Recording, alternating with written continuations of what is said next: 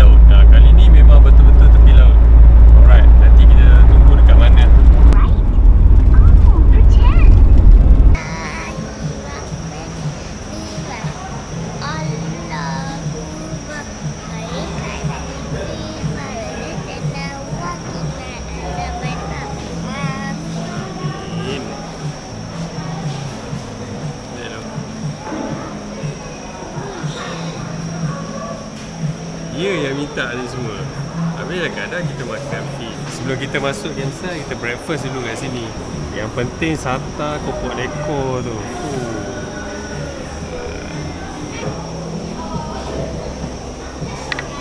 Jadi sedap, hebat. Kita makan dulu kat sini. Memang top lah kat sini. Warung Aziz Sata dekat nanti kita cerita. Tapi sini memang best. Kita nak makan dulu. 2 tahun.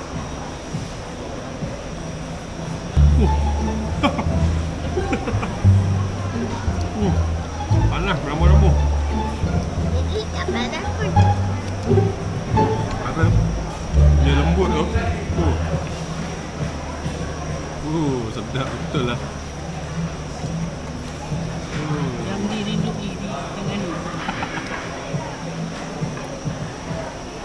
Hai everyone, kita dah makan. Sedap betul bau dia. Makanan tu.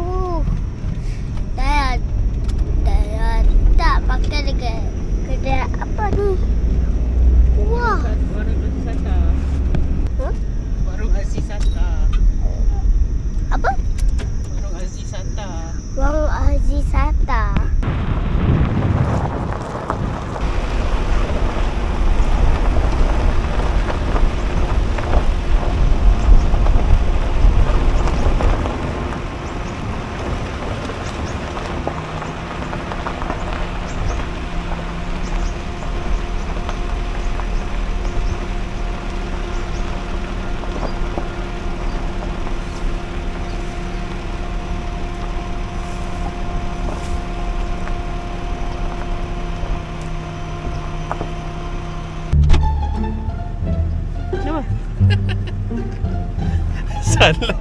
Salah campsite lah. Ini pekan bunga. Pekan bunga nama dia. Lepas unit depan lagi. Astagfirullahaladzim. Aduh lah. Kalau tak sesat, salam. Ni lah POYO camper. Jom kita ke depan lagi. Okay, ni ada berlubang 2 ni. Adakah kesan penyu bertelur? Bukan dah masuk campsite ke? Tak awal, tak boleh masuk lagi. Perlu potong rumput apa. Okay, kalau kita orang sampai campsite tadi 11.19. So check in pukul 12. Dia tengah kemaskan tapak. Jadinya kita berjalan dululah sekitar Cherating ni, pantai Cherating. It's a little deep. There's a toilet. Ni sesuai lah dengan budak ni, pasir berlambak ni. Pasir je dia.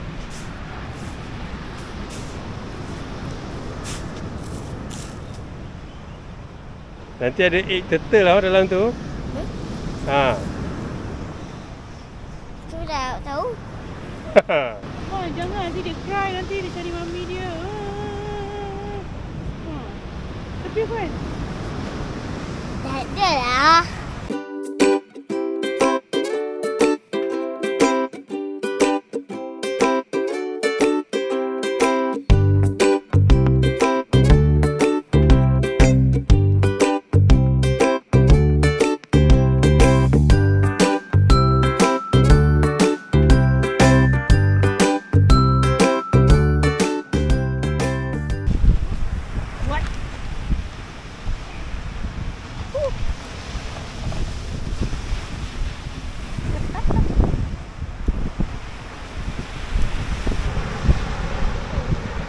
Dia makan juga. Aku dah makan. Tapi dia dipokok. Dia macam beans jack tu pula. Apa I put at the sand and then I put water. For what? And then it go into a beanstalk. Or something like that. That one. You turn. It turn into flower and the plant. And then it turn into a bean. And then you put in again. One is mango. And then one more is this bean. And then we can have two.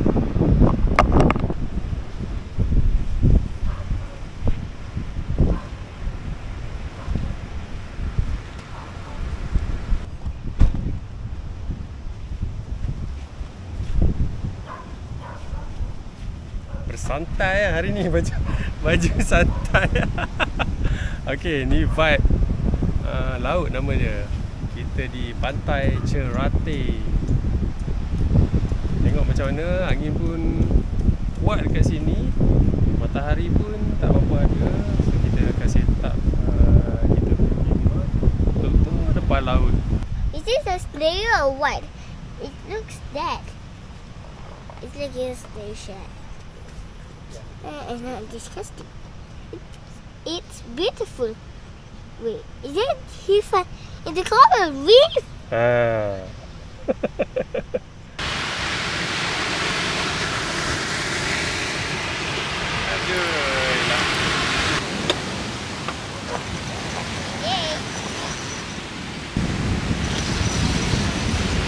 I tadi ni plant tu ya.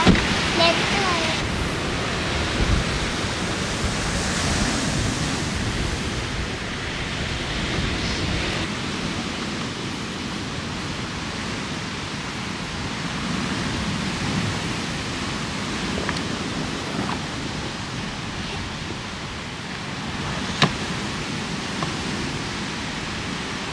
Takut.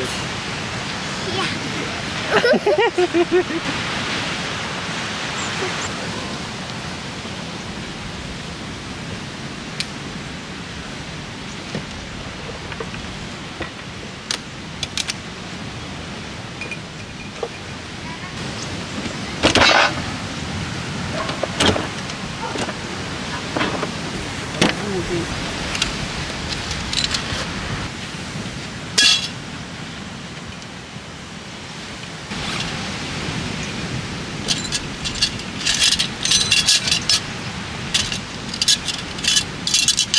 Kali ni untuk di laut saya akan untuk di laut, untuk di tepi, betul-betul tepi pantai, angin memang kuat betul kat sini.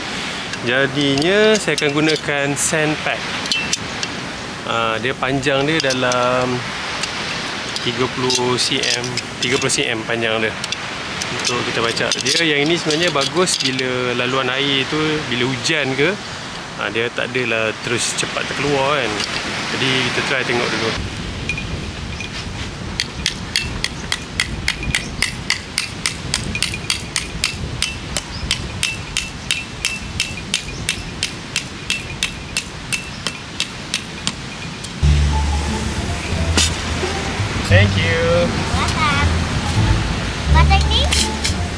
Itu yang biasa, tak ada tepian ni. Ada. Hilang dah buka dah semua. Ya. Thank you. Memang pasang sambil pegang macam ni ya? Sebab boleh dek. Lain macam tu.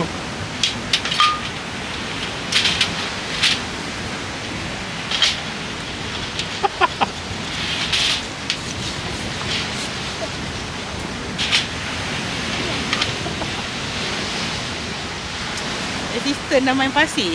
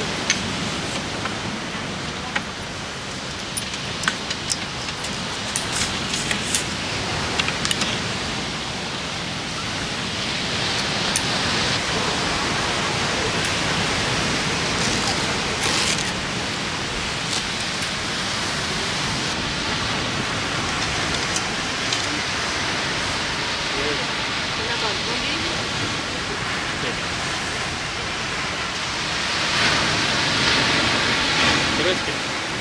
Okey.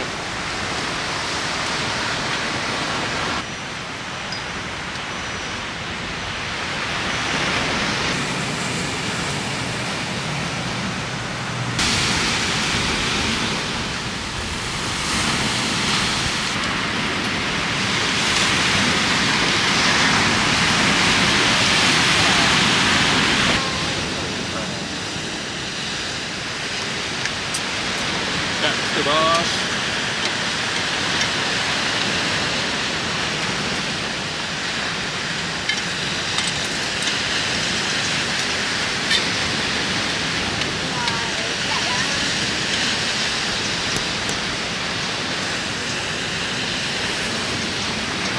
Ni egg dia. Yo, sweet tu ada egg.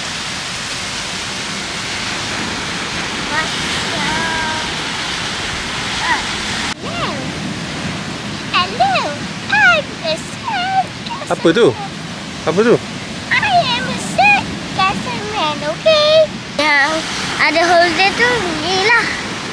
Kalau tak ada holder, dia dah rusak dah.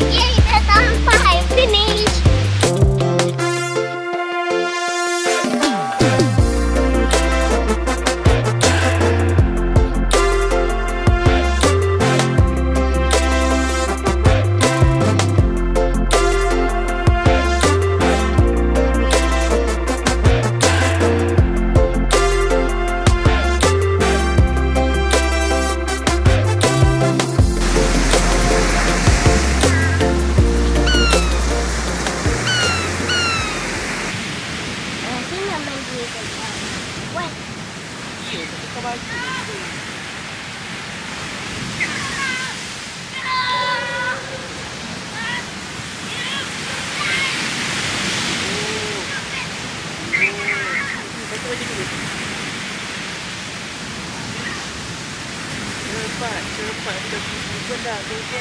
Ambil dari sana. Turun.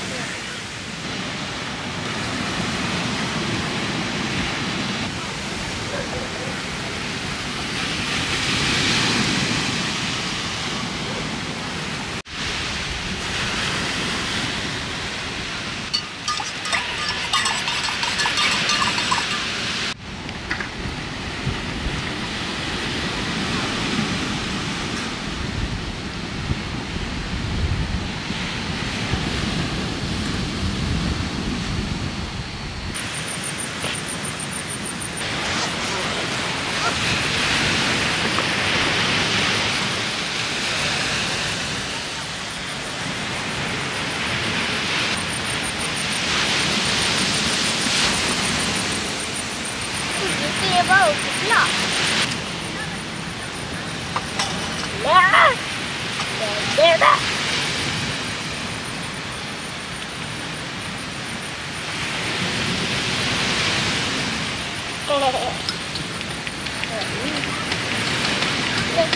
Sadar ku tak sendiri, kau tak pergi jauh, tinggalkan diriku.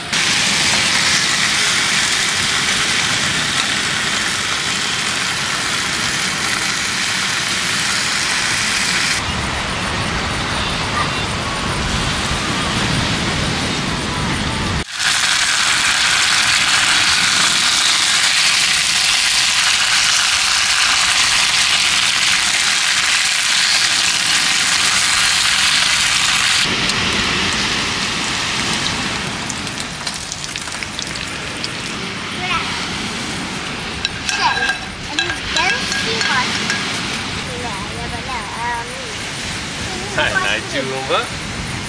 Kafu. Oh, semua dip lah. Kafu. Dip je. Ambil mawar yang sejuk. Ambil mawar.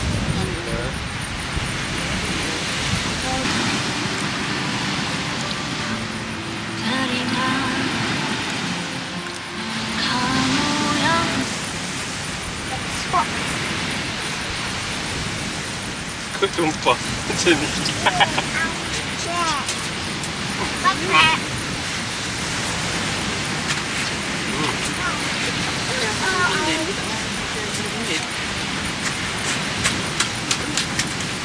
Yang pelik ni. Dia je ambil. Nanti ada. Lagi mana? Tetap lah batu-batu. Dia kawan. Dengan kawan? Okey, hati-hati.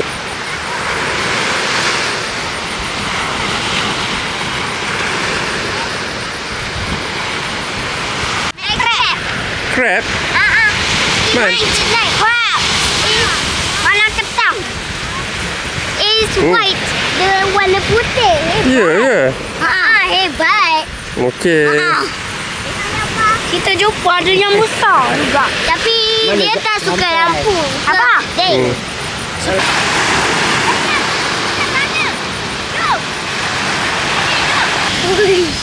Dia ni crab saiz. Ini macam ya kita Tengok. Ni your hand. Dia tak boleh. Tapi orang tu cakap pegang macam ni. Orang tu bagilah. Uncle kat situ bagi. Dia dapat habis tu bagi. Lepas tu I okey sikit. Lepas tu pegang dia tak ada apa. Lepas tu kena buat lagi. Kalau buat lagi dia pinch lah. Sebab satu tak suka orang laju. Dia tak takut ke pegang crab tu? Saya 11, 8, adik saya, saya 11. Dan saya fikir lagi nak 7 tahun. Oh, 6 tahun.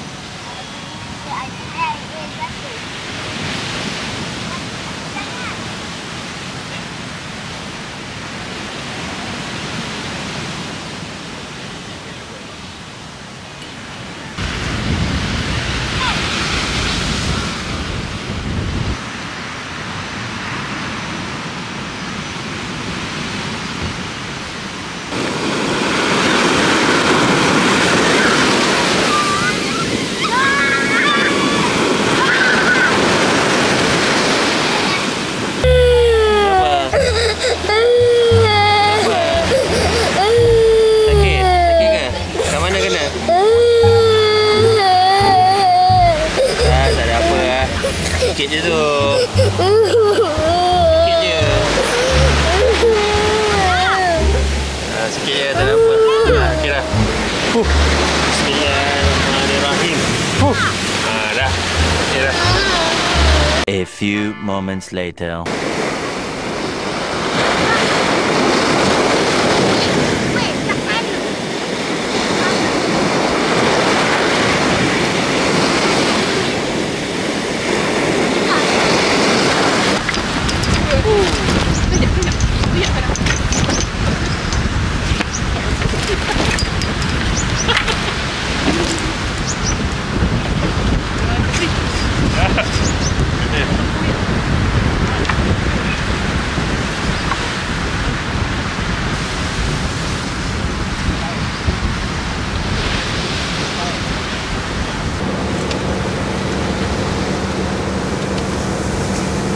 Salam.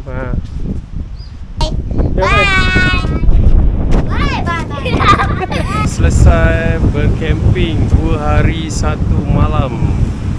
Okey, di kampus Naik Cherating. Okey, kawasan dia tak berapa luas, so boleh memuatkan dalam 10 khemah lah dalam satu masa. Tapi memang best kat sini, kawasan dekat sini dia memang bawah pokok. Memang betul bawah pokok. Dia punya pantai pun okey, cuma dia agak menjunam sikit. Okey, itu sajalah. Tunggu next video POYO camping. POYO camping. POYO camper. Okay, next video POYO camper nanti di mana pula. Okay, see you guys.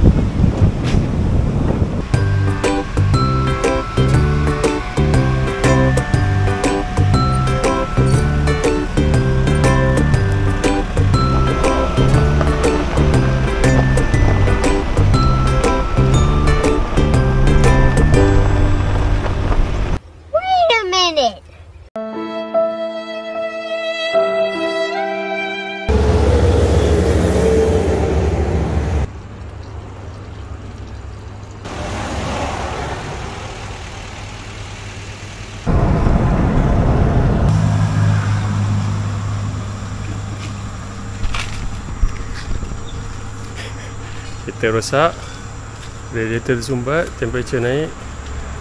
Inilah pengalaman kita orang. Rezeki ada kedai.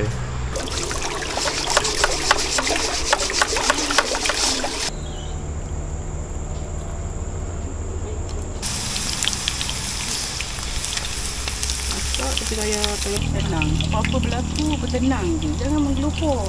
Jangan. Masak lah. Kasih saya pun tak percaya lah. Tak ada masalah.